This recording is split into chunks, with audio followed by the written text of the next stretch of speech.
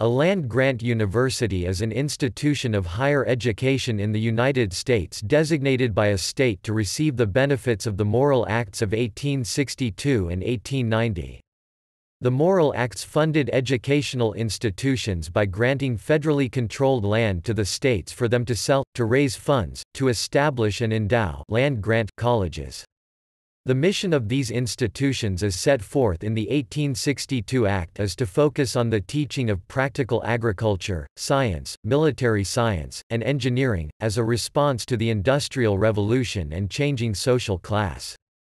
This mission was in contrast to the historic practice of higher education to focus on an abstract liberal arts curriculum. A 1994 expansion gave land-grant status to several tribal colleges and universities.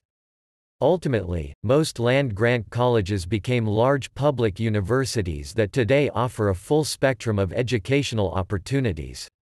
However, some land-grant colleges are private schools, including Cornell University, the Massachusetts Institute of Technology, and Tuskegee University.